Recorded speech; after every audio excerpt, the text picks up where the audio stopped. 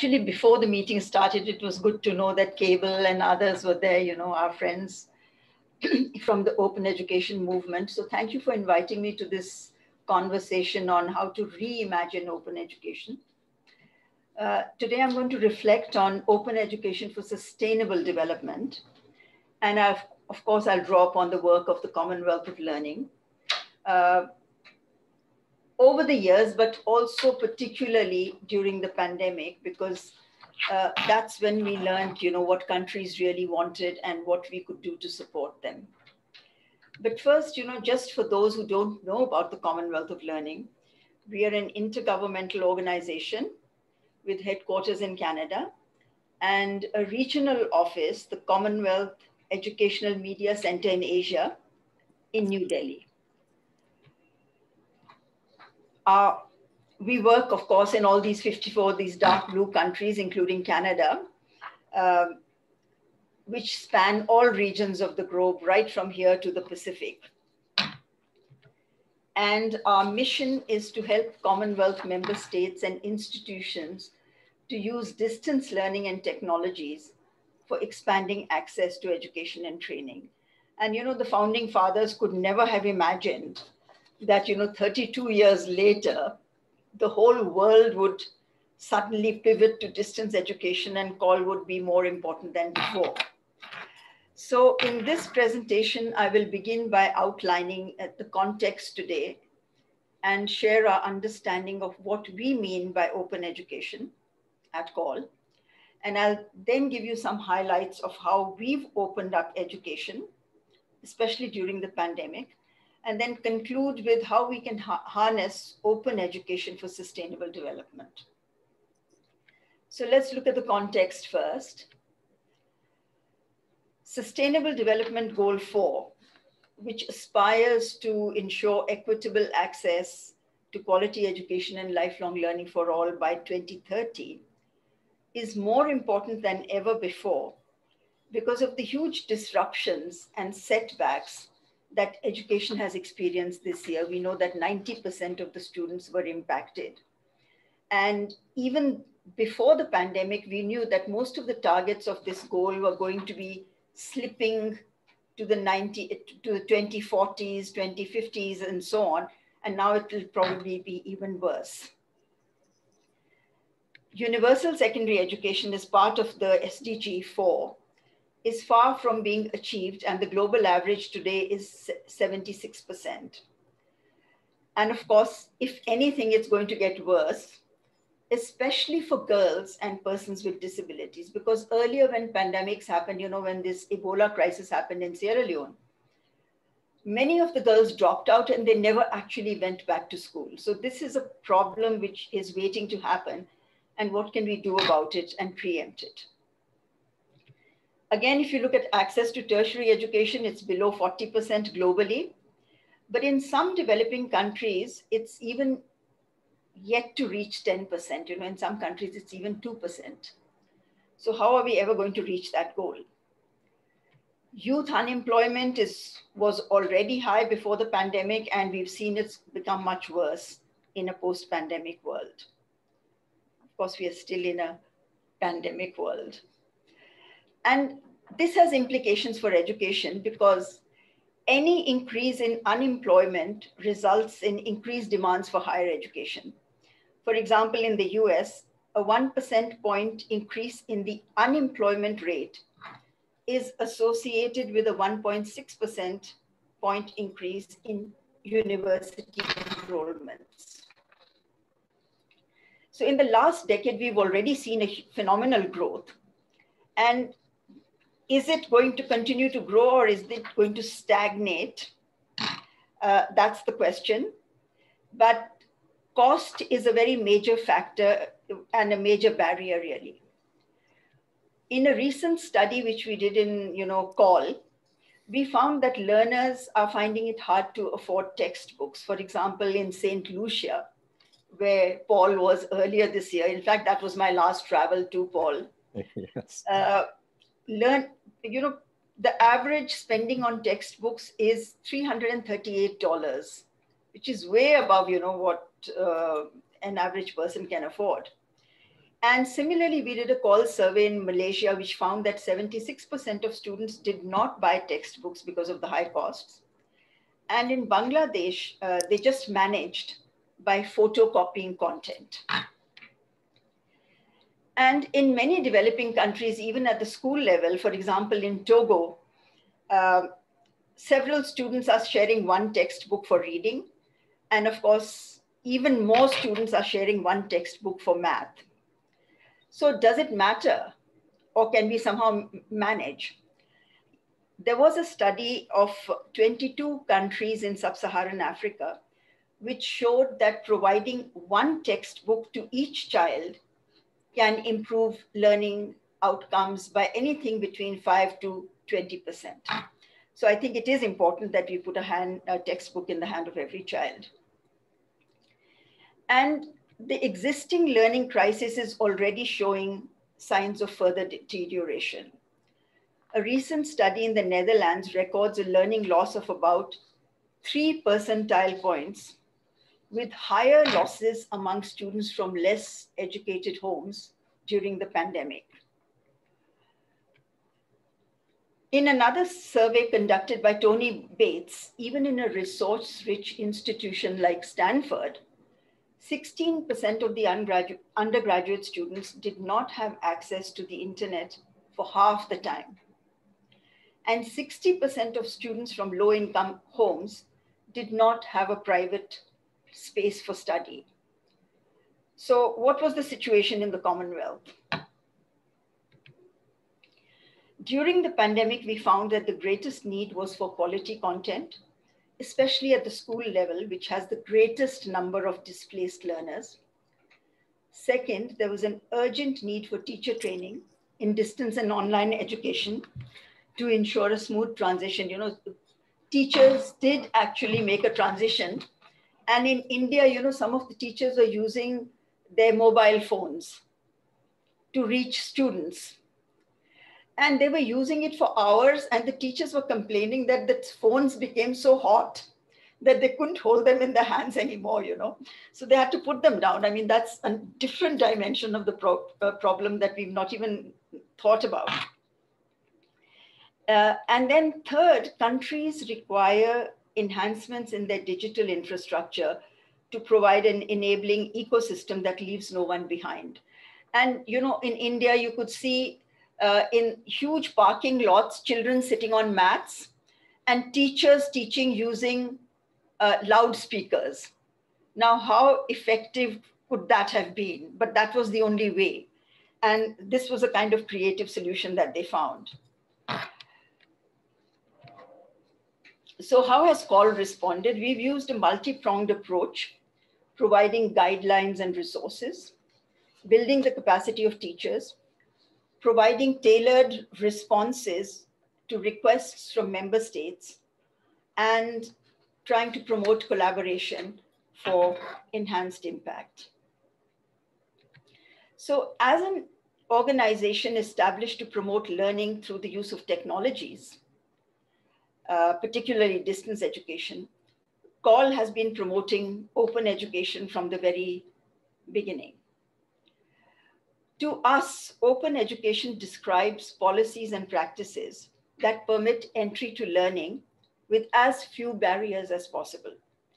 And I think nobody could have summed it up better than the founding chancellor of the Open University of the UK, Lord Crowther, who defined openness in relation to people, open as to places, open as to methods, and open as to ideas.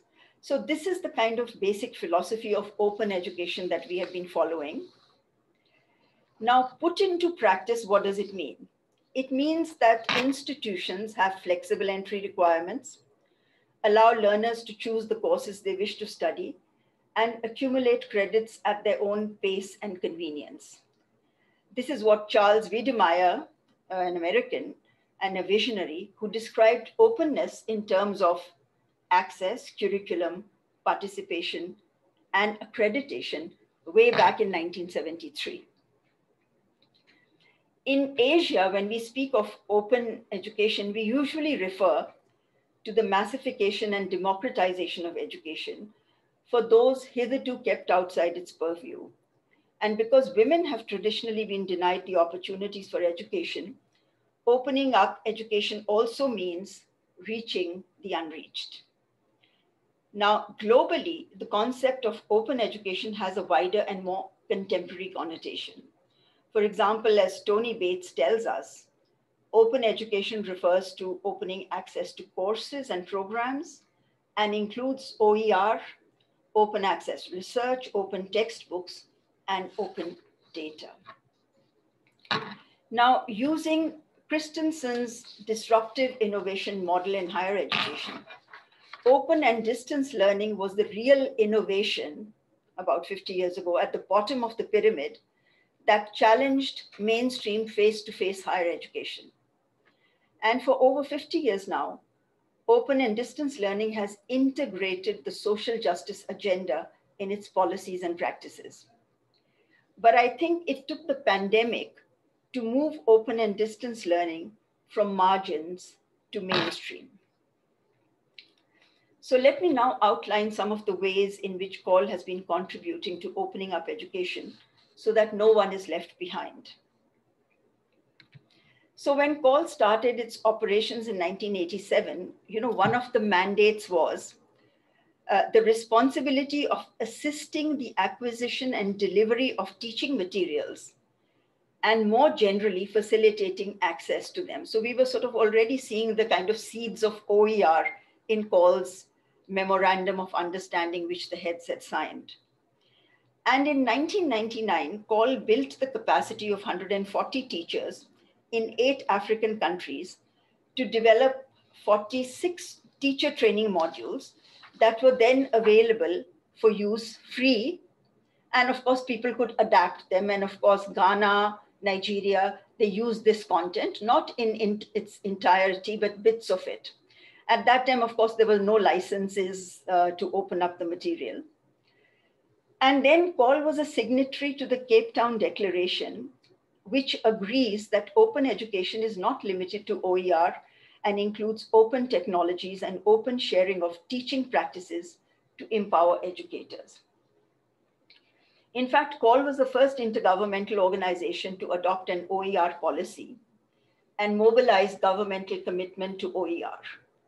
It partnered with UNESCO for the 2 World Conferences on OER with very valuable support from the Hewlett Foundation.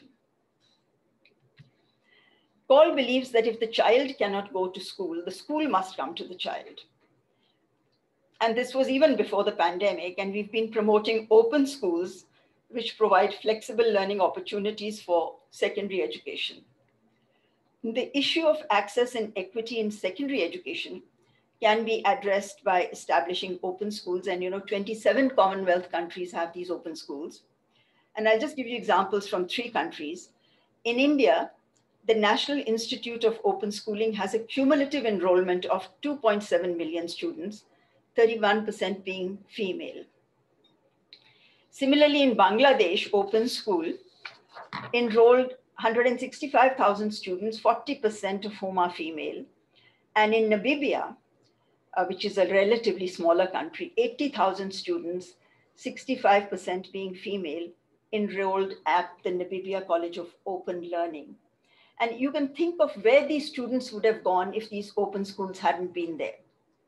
So high quality education is being provided at a fraction of the cost as per CALL studies. I don't want to go into it now, but it's like anything between 1/5 to 1/10 of what it costs to put a child through a regular government secondary school.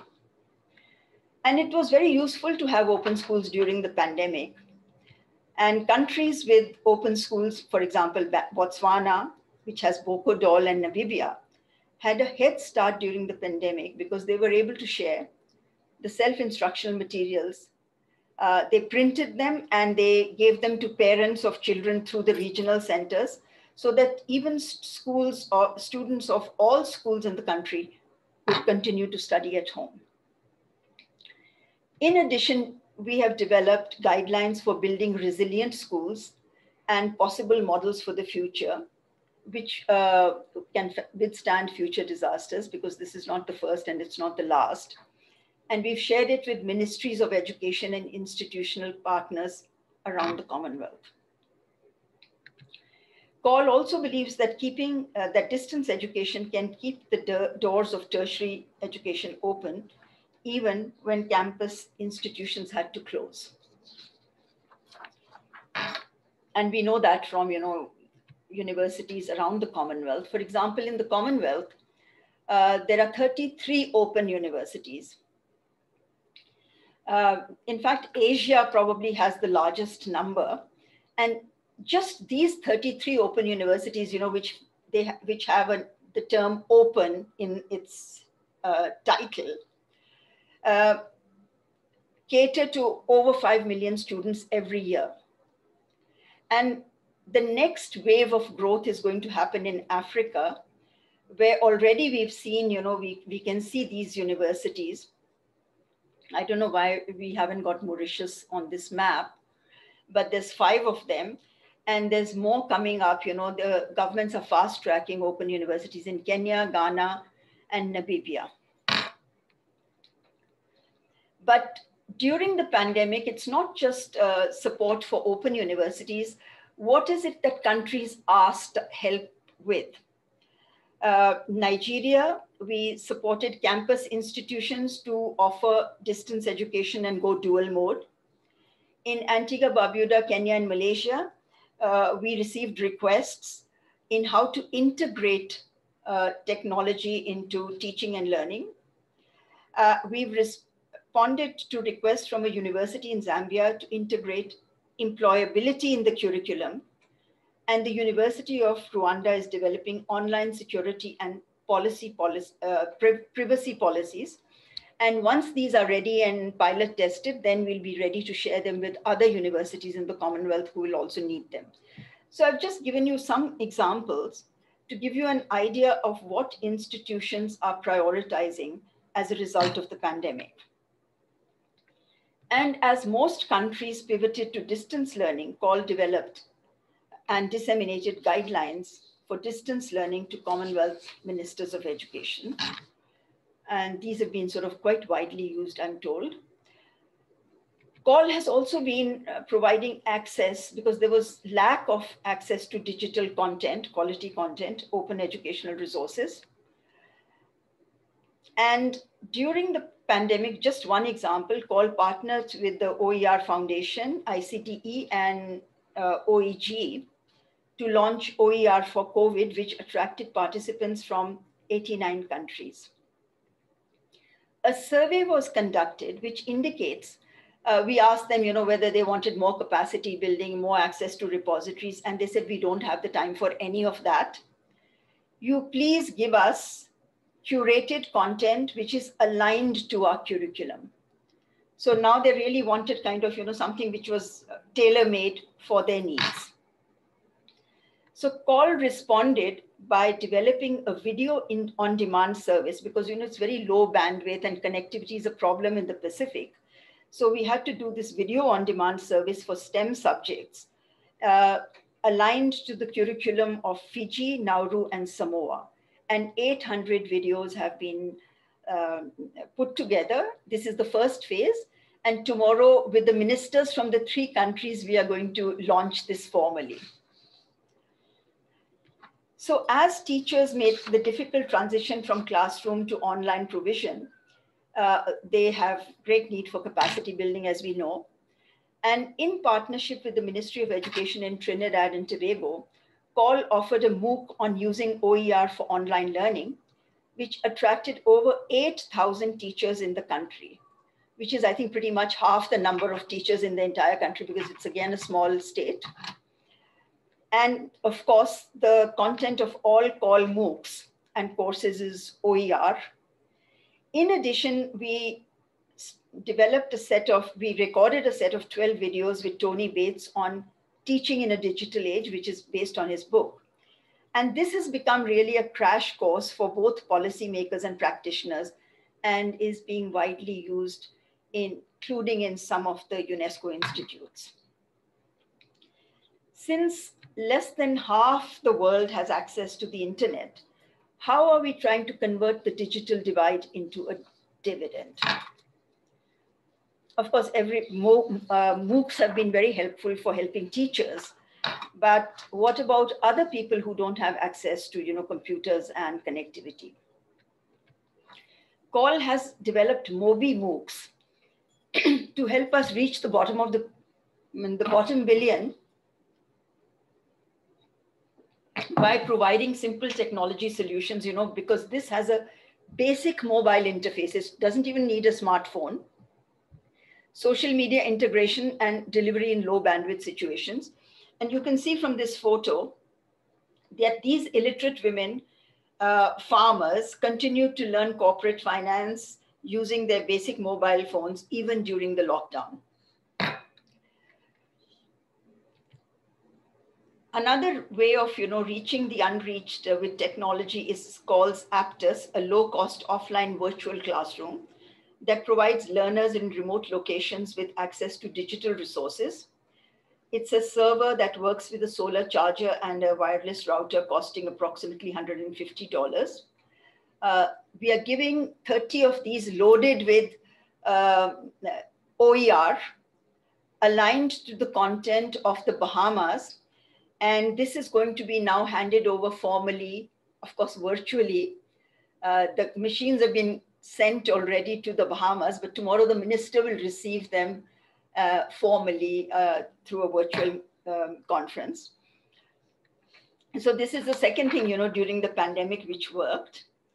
And also people are asking, for example, Maldives is saying that we can't use the technologies which use a lot of bandwidth. So we are providing MOOKit, which is again an open source platform that works in low bandwidth situations and integrates open source video conferencing.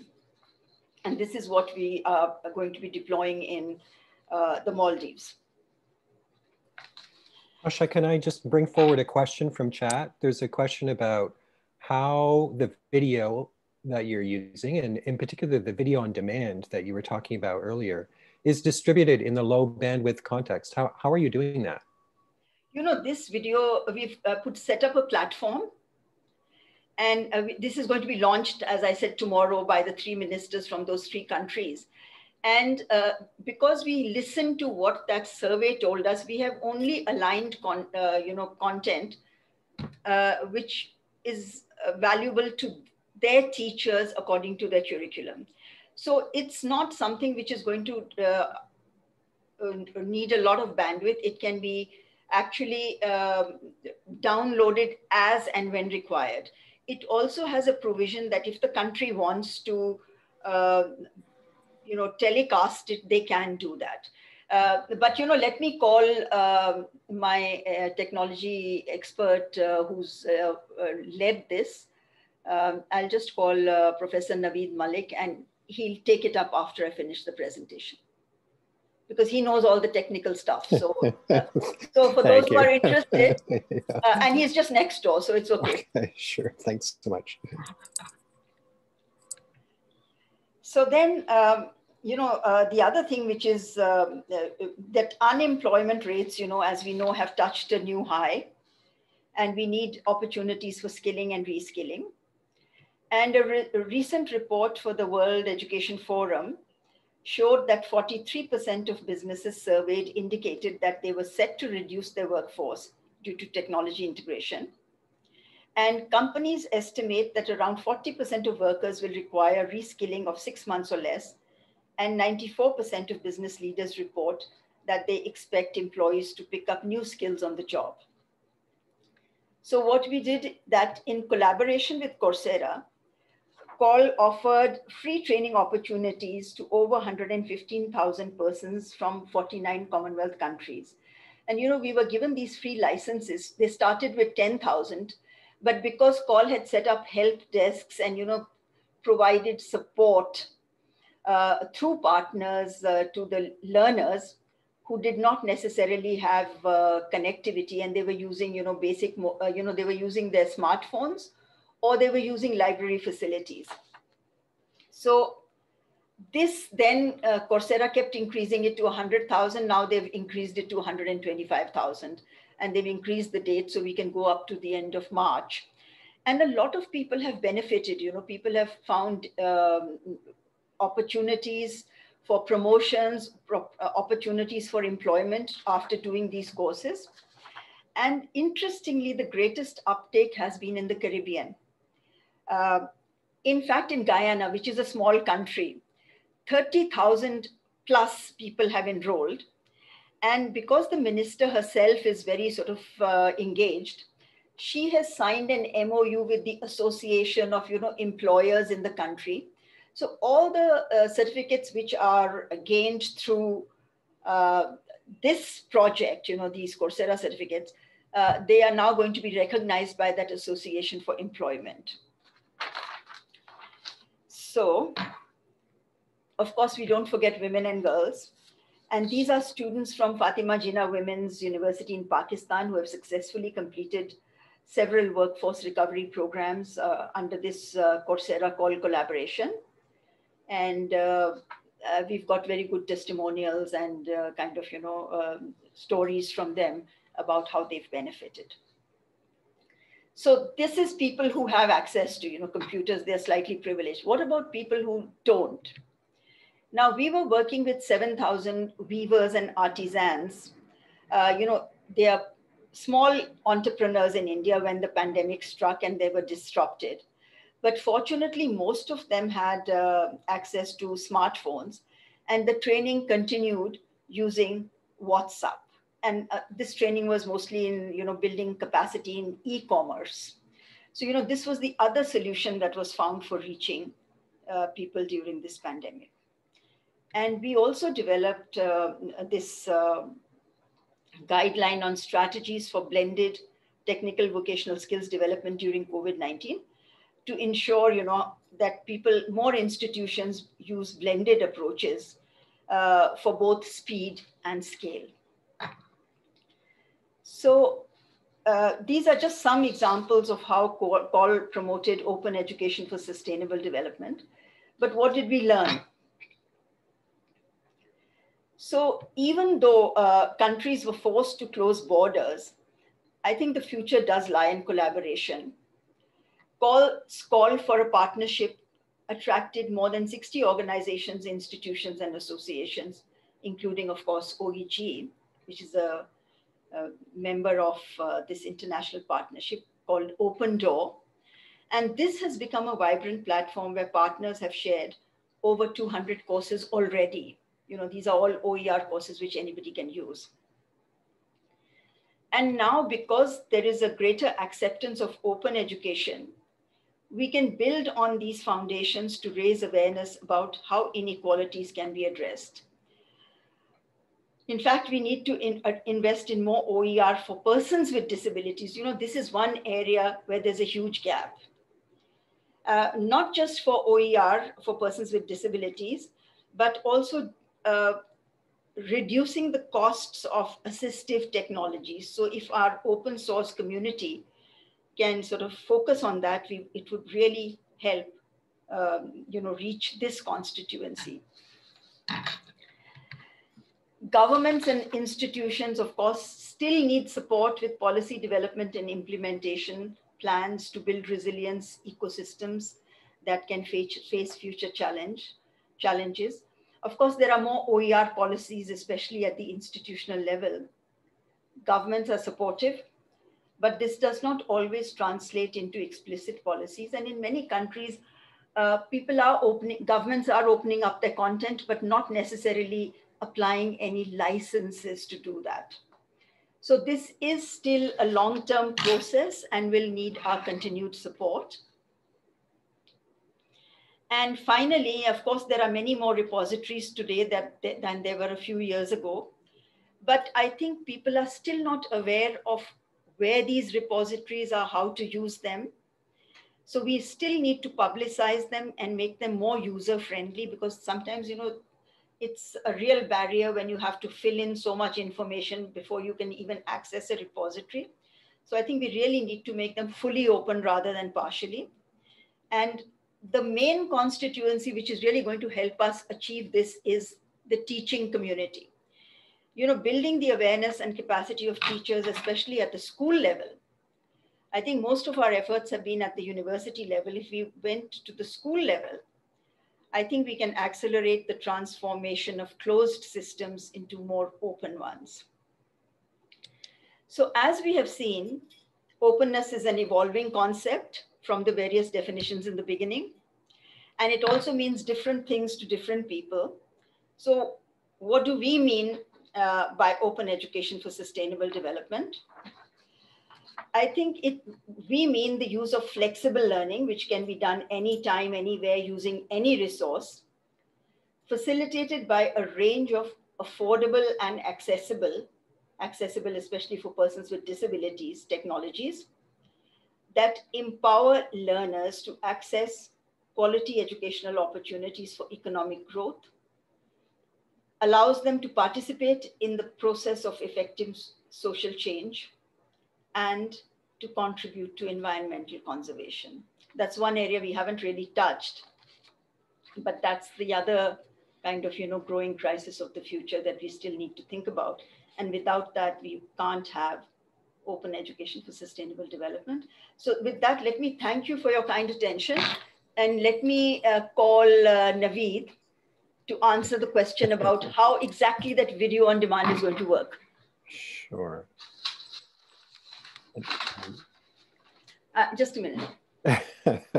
And while she's doing that, please ask some more questions in the chat so that we can engage Asha in a conversation. I think, as you can hear, she's a very impassioned and knowledgeable speaker and is doing some amazing work. I'm sorry about really fantastic. No, Kanwar.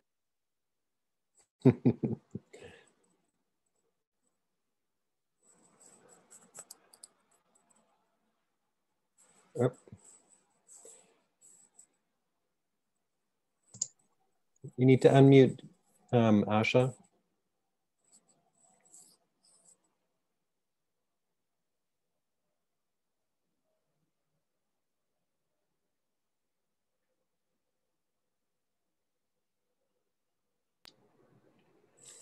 Can you hear me now, Paul?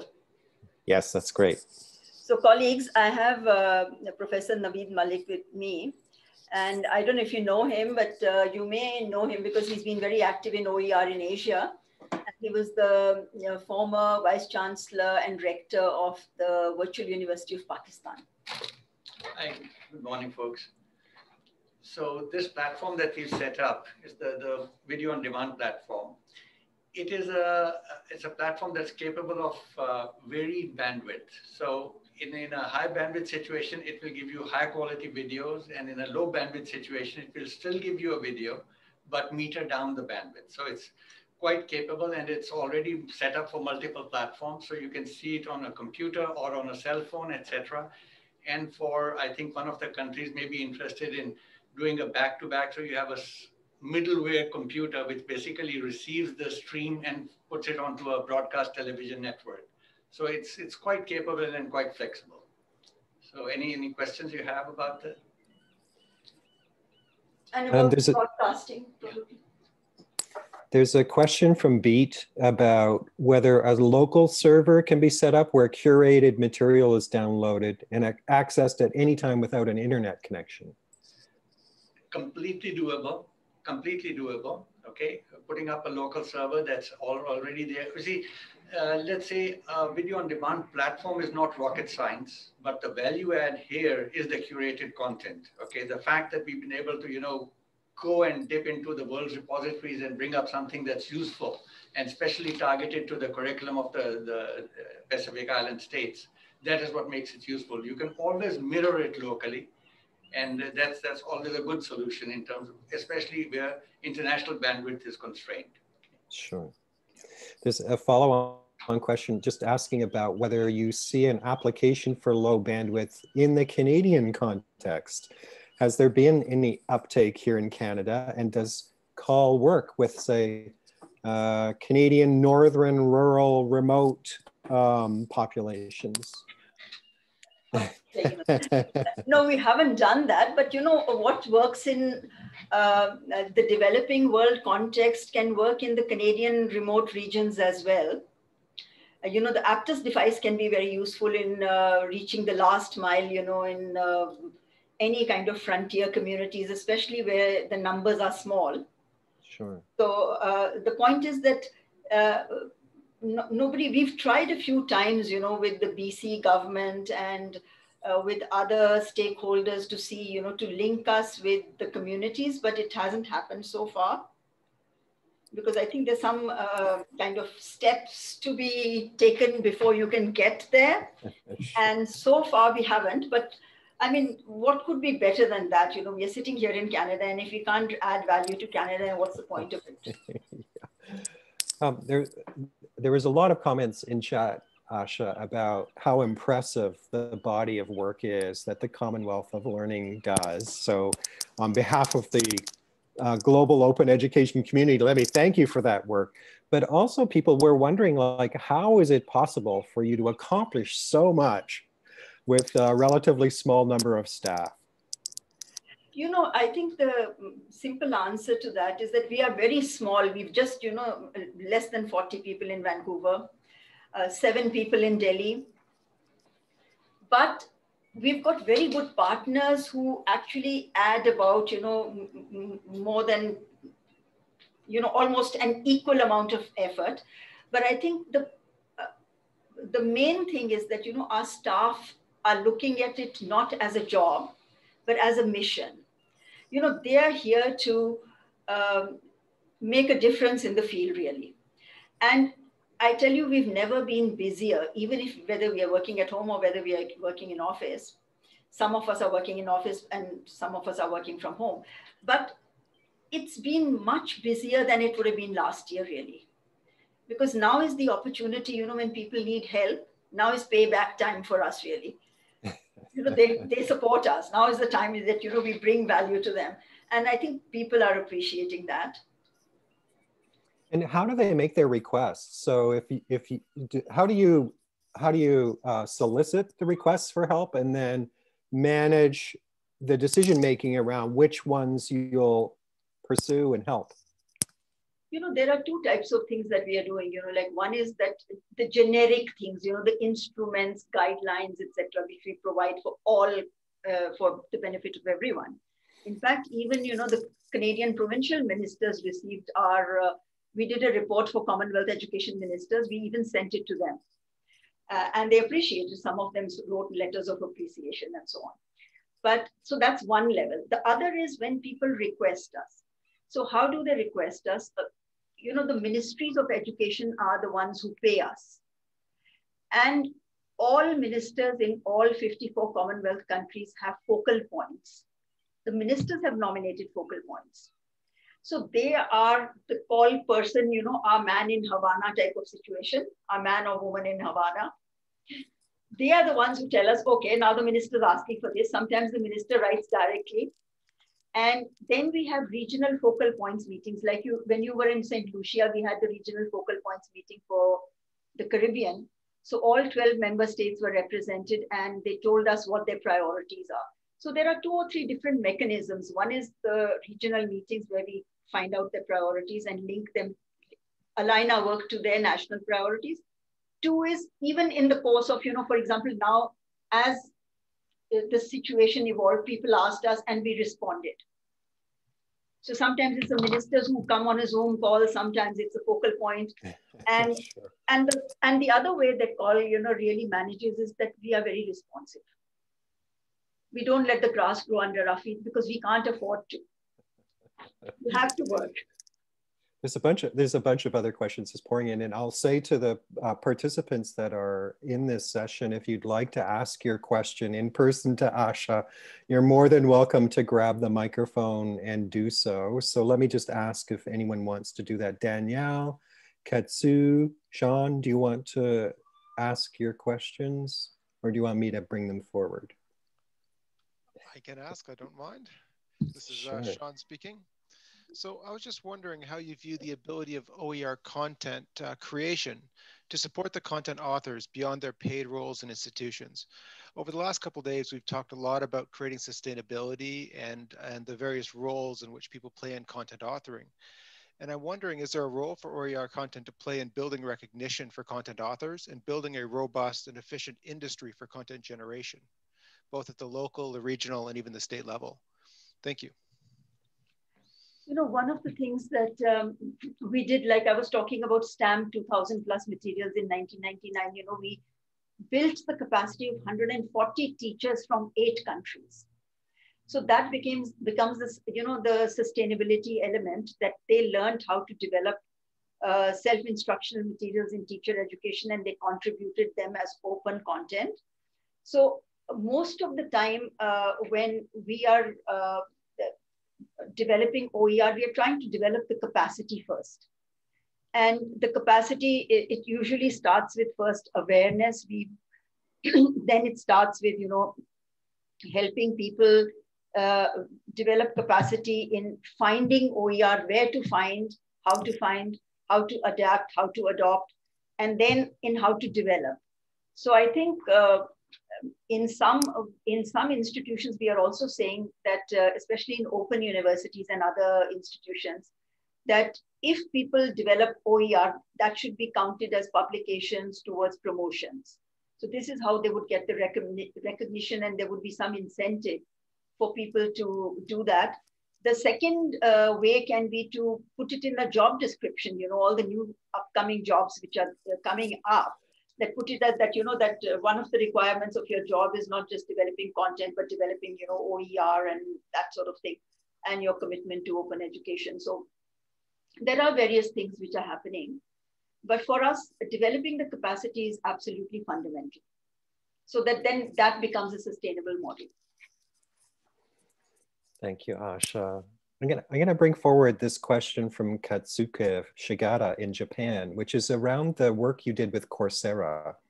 His question is, what kind of experts did you work with on the help desk of the workforce recovery program that would listen to the demands of learners and then connect them to the appropriate course? Because he recognizes that that's an important function and one that could be challenging. You know, what we did is that we developed help desks in the countries, and in cases the numbers were small in the region.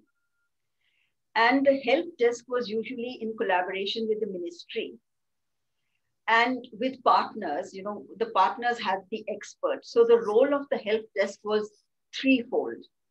One is to help, you know, handhold people, because some of them were first generation learners, online learners. They didn't know what to do. So, you know, which course to select. So it was that type of counseling support. It was also technical support. Okay, I'm not able to, you know, get in. I'm not able to, you know, generate my certificate. What am I supposed to do? And, you know, so basically tutorial, counseling, and administrative support, you know, those were the 3 dimensions of support which were provided. Not necessarily any expertise in, you know, the domain area, but just that type of help in terms of technology, in terms of, you know, what to do. And that really helped people. That really helped people. And then, you know, we, for example, in Ghana, the Library Association allowed the participants to come and use their computing facilities and, you know, their internet connectivity and Wi-Fi and all. So COL was able to catalyze those linkages and facilitate those possibilities for our learners. And that's why it became so popular. Fantastic. It's a huge uptake. There's a really great question here from Beat, which is, well, I'll ask it for you, Beat. Are there curated materials available for K-12 education that could be downloaded on a server and would form the basis of developing an open learning system for Uganda? You know, there isn't anything which is which we've really done so far, because we haven't started curating them. Because first we need, you see how we work is we ask the focal point or the minister to nominate a person that we work with. They give us access to the curriculum and the discipline areas where they need the curated content. if they are able to do that, then we have the experts who will, what should I say, harvest the OER from different world repositories and put it all together and give it to them. So if Uganda is interested, most certainly we'll be able to help them. We have a focal point in Uganda in the ministry, or the person who's asking this question can approach us directly. We are here to help you. There you go, Beat. You get to have direct access to Asha. Thank you, Asha. And there's one more question related to Canada, which I think is an interesting question, and that is, have you contacted any of the Inuit governments? We haven't. And we tried to go through, some contacts in BC provincial government, and we even tried to look at some Ottawa thing. But like I said, that there were several kind of steps to be taken first before we could get to them. And we couldn't really. In fact, we were even proposing, once to bring, the kind of First Nations here, and the Maori and Aboriginal communities in Australia and then New Zealand in a panel at one of our PCFs. Oh, wow. And that would have been nice, because that exchange of experience and collaboration, and then they would have their own bilateral linkages and collaborations going forward. Then CALL doesn't really have a role beyond that. Maybe we can do it, Paul, in PCF 10, which is happening with Athabasca in Calgary. Oh, that's a good idea. Yeah. Canada, and then we can involve them. Yeah, I like that. I like that a lot. I think it'd be a wonderful idea. Let me just give a last call for questions for Asha to the participants. Anyone have final questions? And if so, please feel free to grab the microphone.